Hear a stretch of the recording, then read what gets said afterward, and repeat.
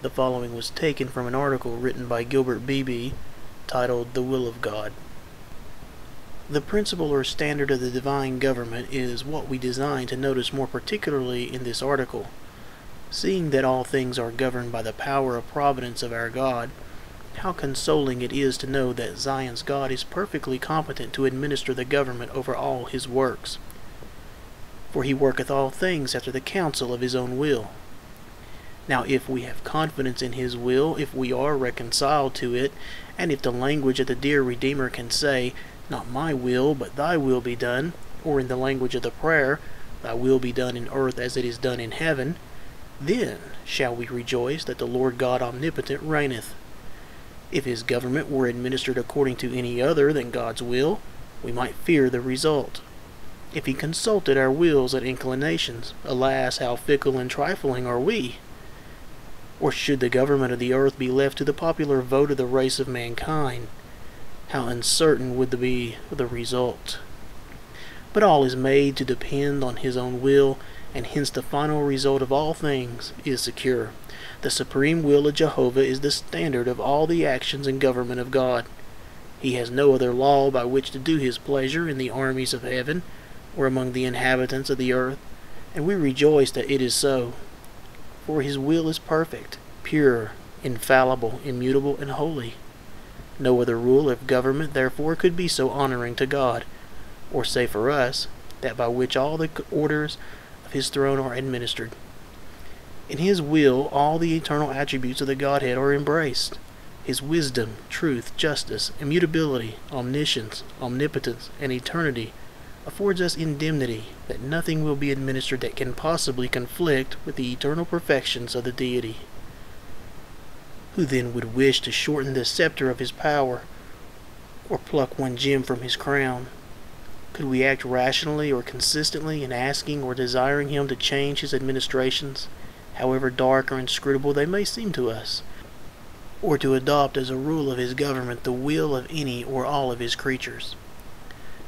Or who that knoweth the Lord can desire to limit his control over the events or destiny of all beings and of all worlds?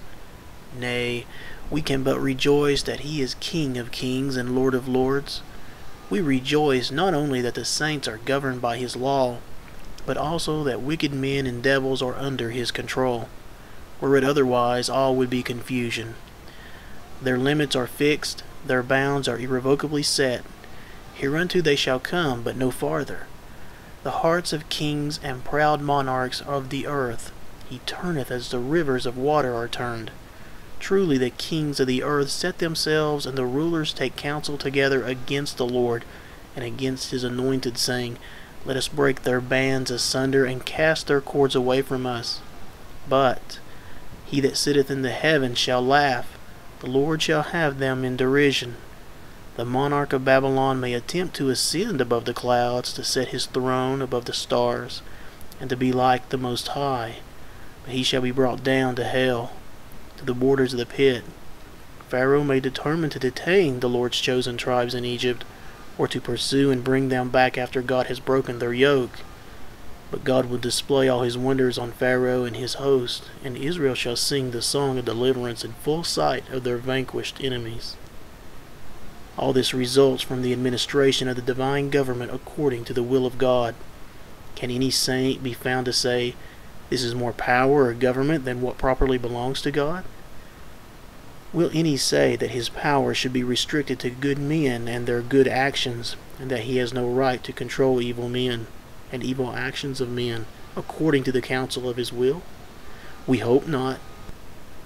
But it is sometimes objected that if God works all things after the counsel of his own will, and nothing after the counsel of his creature's will, and if his will is eternally the same, from everlasting to everlasting, so that he has declared the end from the beginning, and said, My counsel shall stand, and I will do all my pleasure, then we are only machines, bound fast in the decrees of fate, and only like clay in the hands of the potter. If this be true, they say, we are not accountable beings, and why doth he yet find fault? Who hath resisted his will? Nay, who art thou, O man, that repliest against God? Shall the thing form say unto him that formed it, Why hast thou made me thus? Hath not the potter power over the clay of the same lump to make one vessel unto honor and another unto dishonor? The apostle did not shrink from a defense of the sovereignty of God, because men would surely say, Why doth he yet find fault? But rebukes the fault finder with merited severity. The inferences and conclusions of men in regard to the nature and tendency of this doctrine are not reliable. Man is by no means released from his accountability, nor is he propelled like a machine in his action. He acts voluntarily in his course of wickedness, without any fear of God before his eyes, and is therefore guilty in the eyes of the law and justice for his wickedness, and he is held accountable for his conduct, and will be punished for his sins, according to the testimony of the Scriptures. Many have failed to perceive how God can govern the world and control all events without influencing men to sin or being the author of sin. By the terms author of sin, we suppose they mean the fountain or source of sin. If this be their meaning, nothing can be more remote from the truth, for God is perfectly holy in his nature and in all his administrations. Men are never influenced to do wickedly by any impulse directly from him. Their fallen natures incline them to do wickedly, and so far as God will permit them to have their own way, they will drink in iniquity as the ox drinketh water. This we know to be the case by our own experience as well as by the testimony of Scriptures. Hence God's perfect knowledge and even his design in all they do does not change either their inclination to sin or their accountability for sinning. Joseph's brethren acted voluntarily in meditating his murder, and in selling him to the Ishmaelites to be carried down to Egypt, and they were held accountable for their wickedness, as much so as though God had had no purpose in the matter. Yet the event shows, and the Word of God declares, that God had a purpose in it all, and we conclude that God had as much purpose in Joseph's going into Egypt as though his brethren had had no agency in the matter. How these things can be may be a mystery to men, but all is plain with God. The Jews and Romans were guilty in putting Christ to death, although they could only do what God's hand and purpose had before determined should be done. It was not a divine influence that filled them with malice and hatred to Christ, nor was it by any gracious impulse of the Spirit of God. They crucified the Lord of glory. The spirit of their carnal minds and the influence of Satan urged them on in their bloody work, and they were without excuse. And as it was in the case of Joseph, and in the crucifixion of Christ, so we believe it is in regard to all the wicked acts of men. A brother has used the figure of the good tree and the evil tree, which were created with all their subsequent developments in them, and under the unavoidable necessity of bringing forth the fruit which was according to their nature. This is unquestionably true in regard to trees, but trees have no volition, they are passive, and to them attaches neither blame nor approval. Men are accountable beings, and act voluntarily in sinning, and are subjects of condemnation and wrath. The figure of the tree is applied to men, we admit, but not in reference to their original creation. Christ says, First, make the tree good, and his fruit shall be good. But his application of the figure contemplates man as a fallen sinner, already condemned.